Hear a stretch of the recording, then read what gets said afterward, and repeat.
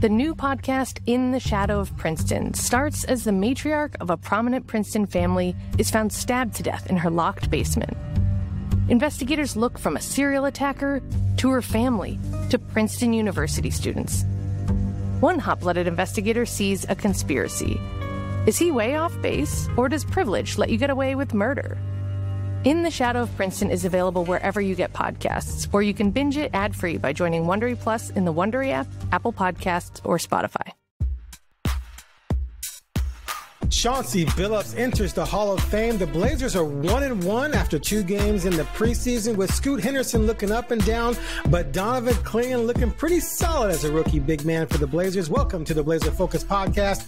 I'm Fentress of The Oregonian and OregonLive, and I'm joined by Craig Birnbach. Craig, you're kind of blacked out from watching these games, right? I mean, I was in Seattle for the first game against the Clippers, and then I got Blazer Vision for the second game on Sunday, but you did some listening, you did some box watching, so you're going to be able to have a take for us or two? Yeah, I didn't listen to all of it on the radio, so my take is all through Travis Demir's eyes, so blame him. That's my boy. Whatever Travis said that, he said, according to Travis, he said a lot of the turnovers in the Sacramento game were not forced. They were Sacramento just All right, let's get started. Let's start with Chauncey. Right, Chauncey Billups goes into the Hall of Fame. Well done. Yeah, congratulations. 5-time All-Star, 3 times All-NBA. He's All-Defensive Team guy, won a championship, Finals MVP, et cetera, et cetera. Mr. Big Shot. Played in an era where he didn't necessarily take a lot of threes, and he didn't shoot that much. He was a true point guard, and he had a shot more often. He would average more points per game than he did, but he did his role and played good defense under Larry Brown, obviously. But anyway, he goes into the Hall of Fame. 16-minute speech. He told us last week he had a 14-minute speech and had to be cut down to 7. Then he goes out there and does 15. So I don't know what happened with that. I'm gonna bust his chops a little bit tomorrow at practice, but it was a good speech. He covered, he went through his whole life and his early struggles and how Terrell Brandon, Grant High School, Oregon All-Star, an NBA All-Star, helped him in Minnesota. And then he goes to Detroit and blows up there and pretty much carved out what turned out to be his Hall of Fame worthy legacy there. But, what did you think of his induction and the things he had to say about his career? We're going to get to the other part later. You mentioned the Blazers later. We'll get to that in a second. But just in general, just Chauncey as a player. Well, when he spelled it out, it reminded you what we knew but forgot. Like how that the beginning of his career it took a while. It took multiple teams. And basically he went to be a backup. And that's where he learned how to be a pro.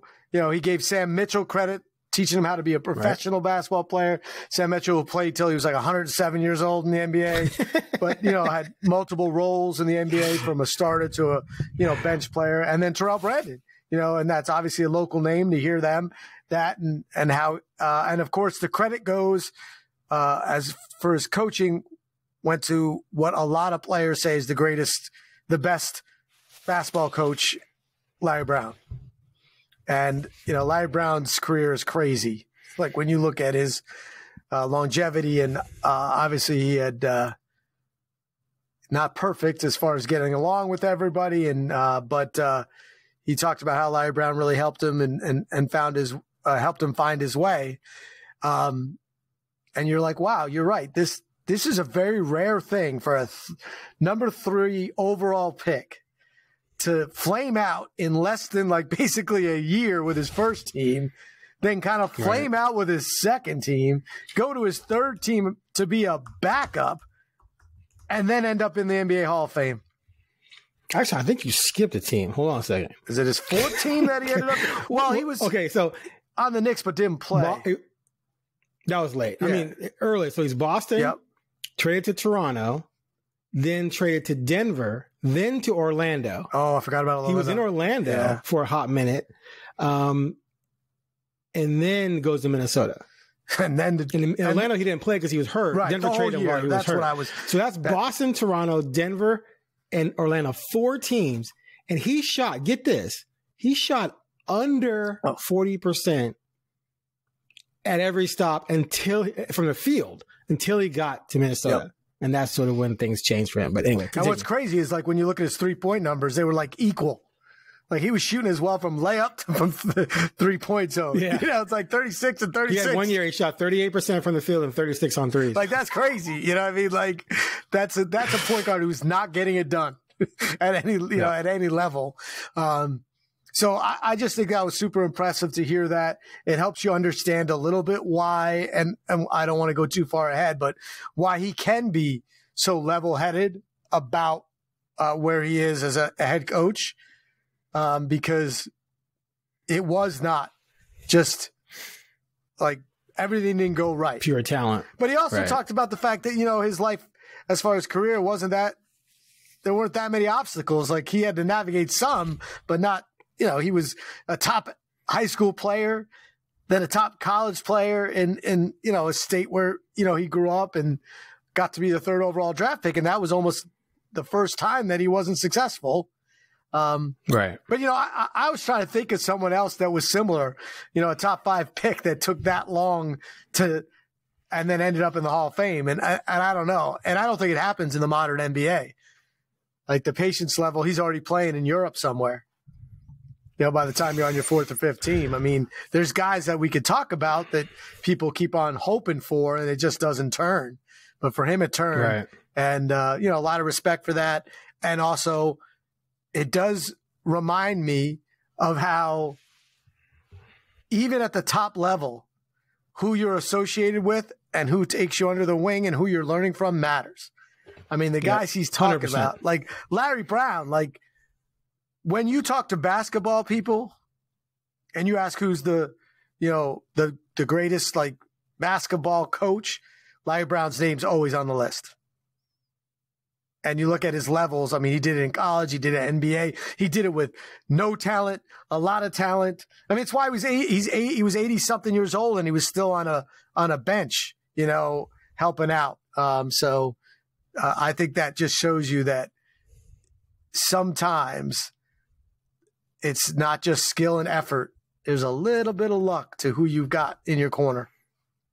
100%. And let's say he goes to Detroit and has a few good years and then leaves, but doesn't win the championship, isn't finals MVP. Is he remembered the same? Probably not. Is he Hall of Famer? I would say absolutely not. He's not like, Hall of that's Fame without the NBA that's MVP. That's the big thing that sort of pushed him over the top. And then, of course, I mean, he followed up after that and still played well in Denver and did some other things. Because I don't think he was even an All-Star yet when he won the finals MVP. So at that point, he's Iguodala, right? Was it not ML Carr? Who was the one who got it? So who got the MVP? Cornbread Maxwell got the MVP when the Celtics beat the Lakers, and Cedric Maxwell, when the Celtics beat the Lakers. He's not in the Hall of Fame, right? So after that's when the All-Stars come and the defensive team. So he obviously poured it on, but the anchor is that finals MVP, which, you know, and he won the championship. But if you look at his resume, and just his numbers and take that out, you're like, huh? Yeah, but that's the pro basketball. That's the basketball Hall of Fame. There's a lot of guys in the basketball Hall of Fame. And there was guys last night. You cannot compare. It is the exact opposite of baseball. In baseball, you got to have the numbers because it's just a number-driven sport. In basketball, you can be forgiven. I mean, I'm still amazed Tony Kukoc is in there, even though some of that's is international overseas play stuff. But even then, he wasn't that great. He was only there for a few years. Anyway. But right, and I think that Chauncey Billups is. I thought you were about to challenge me. Look. Yeah. I'm mad at the Baseball Hall of Fame because to me it was the only true Hall of Fame. And with this whole steroids thing where people pick and choose who they think used and who they didn't, it bothers me because it's not the same because some of the right guys are not in it. The Basketball Hall of Fame is the Basketball Hall of Fame. It's not the NBA Hall of Fame. So it's all so confusing anyway because Christian Laettner's a Hall of Famer because he's one of the greatest college basketball players of all time. You know what I mean? Like, so they gotta wing that. They gotta wing that thing, man. They gotta have an NBA wing. I don't like it. And a women's wing and a college wing. It's just bizarre. But like, where do you do the math on guys? 2 years ago when I talked to Billups about this, I said, dude, Maurice Cheeks is in. There's no way you're not going to get it. Right. Maurice Cheeks was a 4-time All-Star. Okay. Great defender. Yeah. Great, huge part of that team. But even his time in Philly, he averaged 12 points a game, right? 12 points and 7 assists. That's like hitting 245 with 13 home runs, right? But you're playing some good Gold Glove defense maybe, right? If he got in, there's no way Chauncey couldn't get in because Chauncey has more All-Stars and he has a Finals MVP, right? Which to me, right. And when Mocic won, it wasn't him. Moses Malone. Well, yeah, he was the third or fourth option. Yeah, fall, baby. Yeah. Like Moses Malone. A fourth option because they had Andrew Toney. Yeah. Andrew Toney was the third option. Yeah, fall. Exactly. I'm just saying, like, anyway, that guy was the monster. But, that's a whole different debate. Chauncey got in. Chauncey was an NBA Finals MVP, and Chauncey Billups took a career that looked like it was going to end with a bust. A top 3 bust, and turned his career into where we're debating whether or not he should be in the Hall of Fame, right? So good for you. He's already won and he's in the Hall of Fame. So congrats and good speech. And I liked, it's good because that's the time when someone tells you who impacted them the most. Because they, like you said, they told him 7 minutes. He went long. But you really got to pick and choose. But everyone went about that long. So maybe he got the timing Pull him off. Time's wrong. But here's another thing and I think people do this in basketball, is they take into account the era. Because had he played in today's era and had the green light to shoot, he averages more than 16, 17, 18. He's averaging more like 22, 23, 24 because he's going to take more shots. I was looking back at some of his biggest series he played in. He played in a series. I can't remember who it was against now, but like games were decided. It was Indiana, I think. It was like games were like 79, 75 right. In the series. Right. So Detroit tried to really, shrink the game. And so that's going to obviously impact your points. Regardless, definitely deserving of being in the Hall of Fame. Now, later in the speech, he said he thanked Jody Allen for giving her a chance, to coach the Blazers. And he said how his coaching career has started out sort of like his playing career did, but he expects to win at some point, as he finally did as a player. The big key there is not immediately.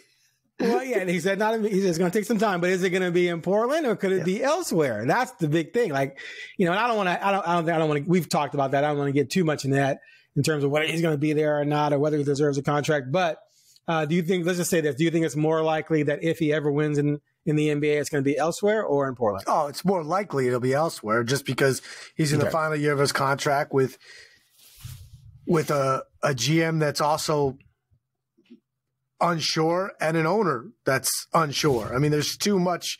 I mean, if you're going to do odds or betting, I would bet it's going to be somewhere else. It doesn't mean it's going to be, but right. I mean, when you're in the final year of your contract, and we use the term lame duck, and they haven't extended you, and they probably haven't extended you because the ownership isn't going to allow the GM to extend you because they're not sure if that guy is long term. And if there's a new GM, he's going to want his own. He or she might want their own coach, right? And if they're going to sell the team, which could happen whenever, owners are going to want their own people. So. And when it's a two-way street. I've said this over and over again, is that when his contract's up, he could go somewhere else if he wants to. It's not just do the Blazers want him. It's does Chauncey Billups want the Blazers? He didn't. Yeah, because this time he'll be able to leave this time. Yeah. Oh, yeah, he won't be on the contract. So, yeah, he can do whatever he wants. And we know that he is highly respected on multiple levels, from the broadcasting booth to the GM booth to the coaching booth, and he did not take this job as a developmental job. No, he took it to coach another Hall of Fame point guard. All right. Speaking of Hall of Fame point guards, future Hall of Famers potential, a future potential. So Chauncey struggled early. Scoot struggled early, albeit just really one season. But the preseason started, and I'm going to be honest with you, all I care about in the preseason, really, and especially with Shaden and Ann out, is, see some evidence that Scoot has improved and sort of watch Donovan Clingan and see what he does. So let's start with Scoot. Horrible first game. He had 2 turnovers in the first minute. Same thing. In the first minute. 2 turnovers. He shot 4 of 16. He shot 1 of 6, I think, on 3, 7 turnovers. It was all the greatest hits from the worst performances he had last year, right? But Chauncey sort of said, look, he was kind of jacked up for this game. He probably was a little overzealous. He's been looking much better than that in practice. And I believe that, but still, I hope for his sake that doesn't, those types of performances don't happen often. Now he comes back against the Kings, plays much better. 17 points, 7 assists, only 2 turnovers, or 1 turnover maybe. I'll look it up here. Okay. And shot better. Not great, 5 of 13, but he controlled the game better. 2 steals, 1 turnover. It was 1 turnover, and played better. So after 2 games, what do we make of this? Like, is it just another mixed bag with him? With it's going to be mostly just mediocre, or did you think there were any signs that showed, okay, he's going to turn the corner? You want me to do this in the preseason, and I can't do it. Like, I can't do it. Like, I don't want to lie to our people. I'm just saying, if I have any credibility, I'm not going to hold you to it. I'm not going to hold you to it. Just any inkling of anything. No, it shows to me I've learned nothing. Like, he had good games too, and then bad games. Yeah, so to me, again, this is about what Joe Cronin said, clarity, and clarity doesn't come in 2 games, and it certainly doesn't come in 2 preseason games. I don't like the fact that, he again shot terribly. He doesn't look like, I didn't see it, but from what you hear and look at the numbers, in the first 2 games, I'm not like, oh, he solved it. He can shoot now. And it's not like, and his misses didn't look like, oh, he just missed, or wow, his shooting stroke is really money. He just had it off. Like, there was nothing in the 2 games. And I was at the game against the Clippers where you were like, okay, yeah, that's a different guy. Again, early preseason, but I'm going to give him obviously a lot of time, but I want to see it so badly. Yeah. Cause I want him to do well. It makes the team interesting.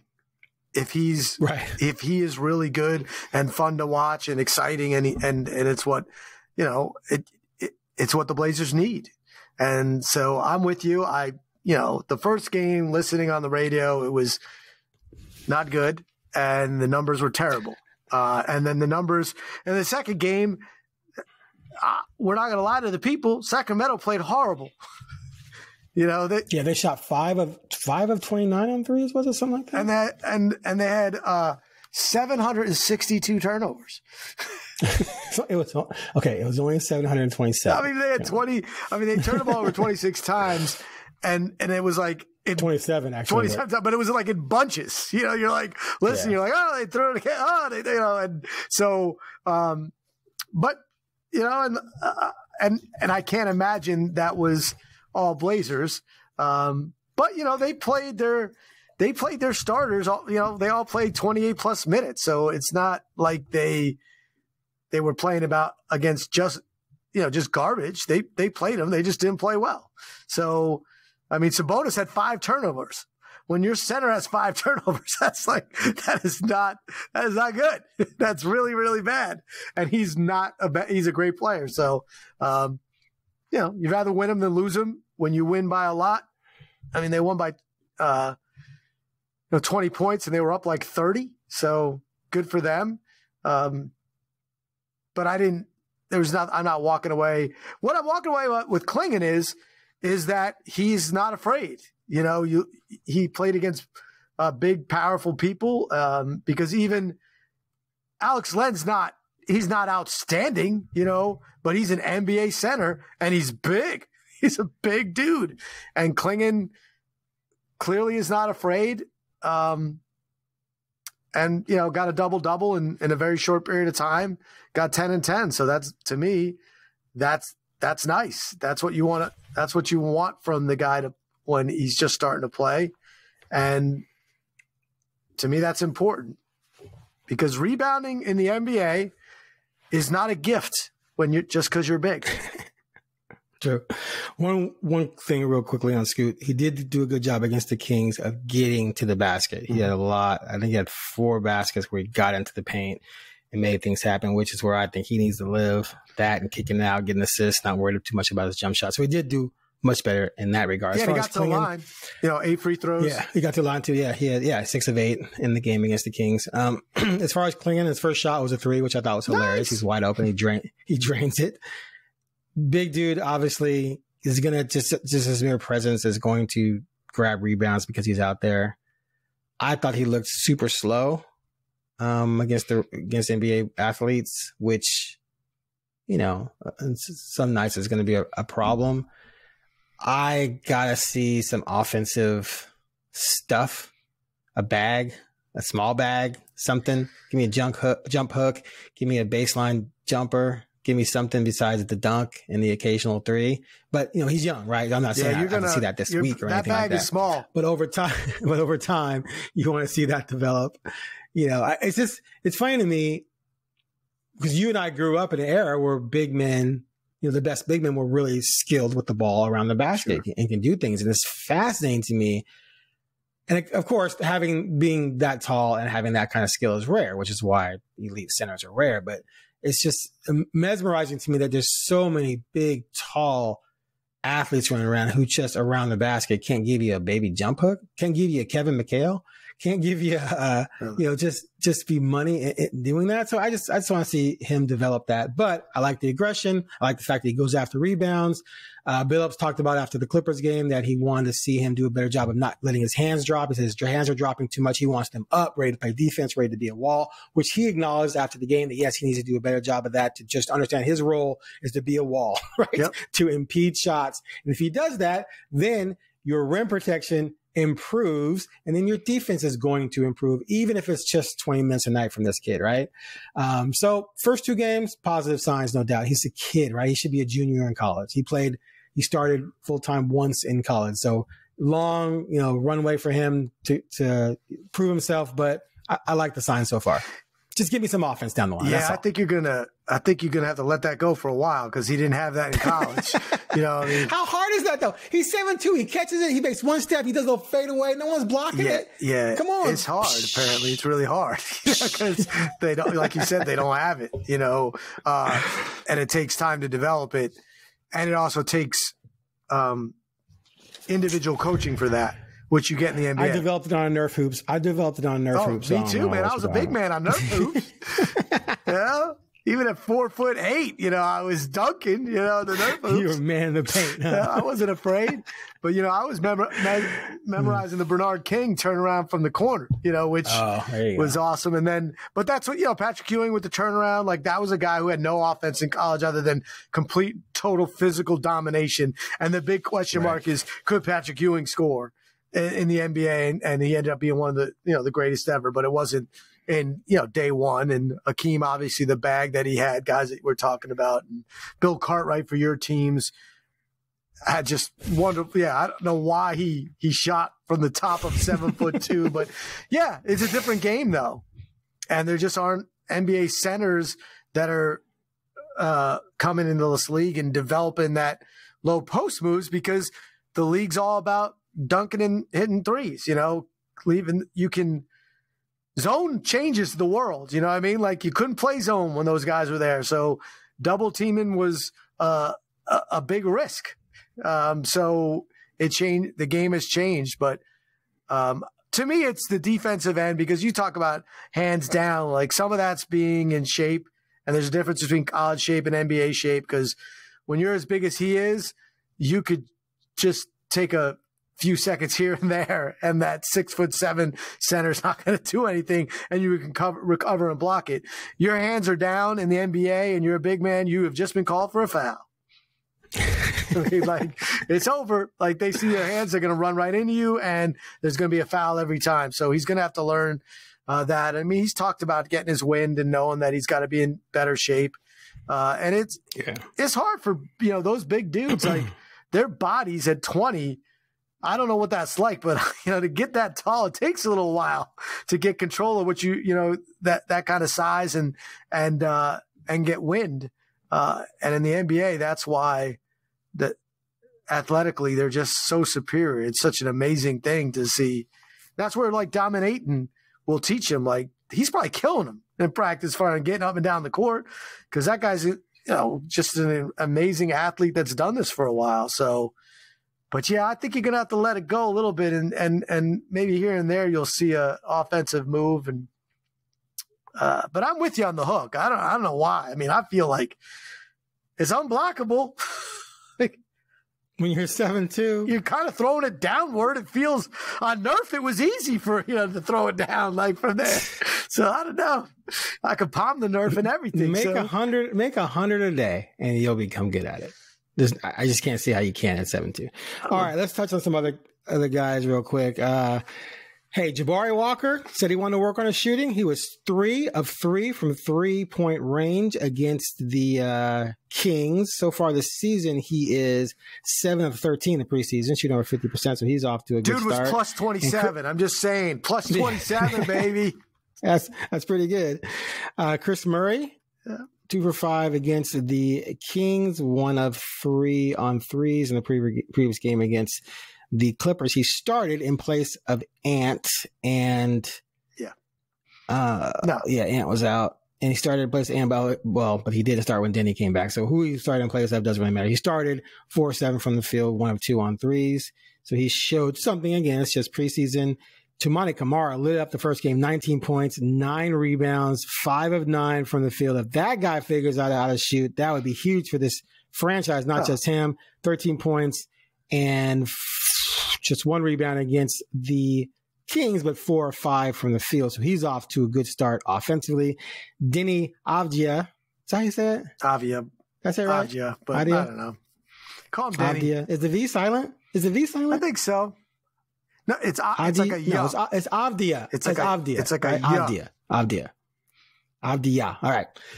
He sat out the first game for personal reasons, and then was 2 for 8, 1 of 4 on threes, 5 rebounds, 5 points. So here's something for you. You ready? This is the stat of the first 2 games. Hit it. Jeremy Grant. No rebounds. 7 of 14 from the field for 24 points in just 32 minutes with 0 rebounds. I've got you. And assists. This is zeros. Let me just say this for our people that have been listening since we started. This is like my one win. Where you're like, I was wrong. You were right, Craig. Because I still remember, I'm like, why do you think he's going to rebound now? And you had all these great reasons. And now you're so mad at it. You're bringing it up in a preseason game. Can I say one thing in my defense? It's fine. Just hold on. I said he was going to rebound better for a team that was trying to win with Damian, because Damian would demand that he go get rebounds, and he would see the value in it and give you that extra effort. Without Damian, and since he knows you're trying to lose, he's probably thinking, why am I going to take my skinny, lanky, runway model body into the paint and get banged around if I don't need to? I mean, come on. And that's why Danny is going to be so huge, because Danny had 5 boards in 19 minutes, and Grant couldn't get 1 in 30-plus minutes over 2 games. To me, it's pretty unbelievable. It's absurd, dude. Because it's like the smallest guy on the court my whole life. Every once in a while, the ball just bounces your way. You walk away with a couple boards. You're like, I'm walking away with a couple boards. Sometimes it's on the ground, and you just go get it. It's just a bizarre that you can play forward and get none.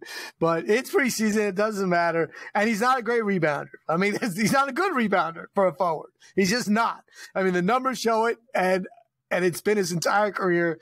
So you can have this imaginary world where it would have worked, and he would have raised his game and averaged 8 rebounds a game, like you said. I don't think I ever said 8. We'll go back. We're going to go to tape. 8. It definitely was. I think it was 8, but it definitely was more than 5.5. All tapes in which I might have been wrong have been destroyed. But yeah, I mean, honestly, the Grant thing to me is just, it's just hard, because I don't know what he's doing, where his fit is, and how he can keep it, and it's going to be hard for him to, he's a pro, so he'll do it and he get paid to do it, but there's not a lot of long-term fit there for him. But you go 1-1 in the preseason, you play 1 bad game, 1 good game. You're like, okay, that's basically where we're at, and none of it matters. And they hadn't won a preseason game against an NBA team since like 2021, right? So anytime you end, really, oh yeah, something crazy like that, because they beat like Maccabi, like the Israeli team, and stuff like that. But no, they hadn't won a preseason game in a long time. No, but they don't matter. So that then was the first. Wait, in 2021 was the last time they won one? Yeah, I think so. I mean, I thought you would know. Shows you how much I pay attention. I did not know. That's crazy, though. That means that was only the second preseason win I've ever witnessed covering this team. All right. Anything else from since 2020? So that was the first preseason game I've ever. I wasn't there, but because I started covering them in 2020 in the bubble. Yeah. So the 2020-21. Yeah, the Portland. Yeah. Okay. So 2020. So I did cover one that year. It's their first preseason win against an NBA team since 2020. So, hey, anytime you snap a losing streak, it's good, right? I want to give a shout out, by the way, to Blazers Edge for that.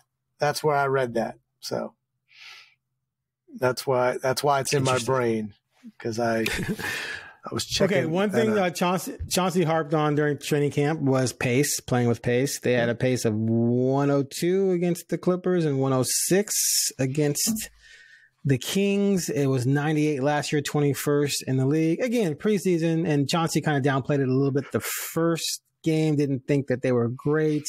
But still, you see a little tick up, a little notch up there for the pace. Did you get a sense at all? 27 turnovers. 27 turnovers will help you pick up the pace. I mean, that's true. I mean, that's what it is. I mean, and they shot poorly. Yeah. Which means you're getting a lot of rebounds. You get 27 turnovers, your pace is going to go up. Right. And if let me tell you this, if the Blazers can force, in quotes, 27 turnovers a game, they're going to make the playoffs. The finals, bro. They're going to make the finals. What are you talking about? So that's final stuff. I don't know. I couldn't, on the radio. It's hard. It was both games were really, really sloppy. Everyone, that's all I kept hearing. It's still sloppy. It's a little sloppy, and it's just not.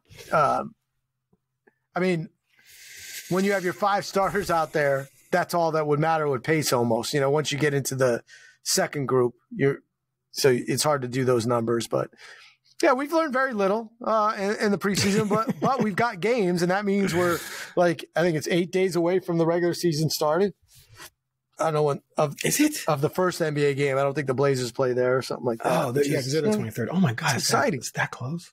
And in the beginning, it's always like, hey, you never know. You never know. So, and I did see video of Sharp warming up without the sling, doing a little, shooting and dribbling. So that makes, as a trained MD, from that video on social media, I can predict the healing is going really well. But I mean, obviously that means he's not in so much pain that's good. So. Because that's the second element of what we hope to see. But everyone wants the same thing. That's the thing that's interesting, is that how hyper-focused the coverage and the responses are going to have to be to Scoot. You know what I mean? Like, Chauncey's prepared after every game. He knows he's going to have to answer that, even more than last year. Because last year was easy. In the sense, he's a rookie. He's learning. It's the first time. You can't. That's gone now. You can't do that as effectively because it's not as true. Like, it was totally true. It's the first time he's played a road game. It's the first time he's done this. It's the first time he's experienced this. That's not it anymore. So the expectations are higher, especially when. You're going to play, but let's be honest. Like, you don't the game against the no Simons too. Like that. Just Scoot and Simons is when Simons in the game, that changes things for Scoot. It just has to, because he's really good at basketball. I'm just like, it's different, right? When they're both in the game, it's going to be that dynamic. We didn't get to see enough of it last year to know what it looks like.